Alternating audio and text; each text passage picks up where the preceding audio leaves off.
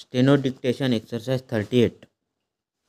The language of the young barrister in the case was most stately, and it must have influenced both judge and jury.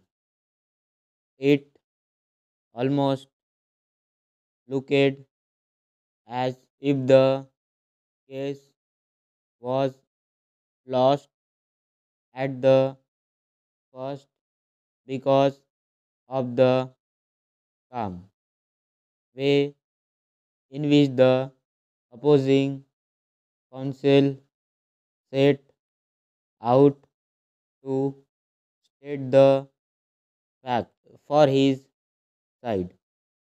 But the young barrister faced the test fairly, and his language and style, so different, showed him to be a master of law and logic.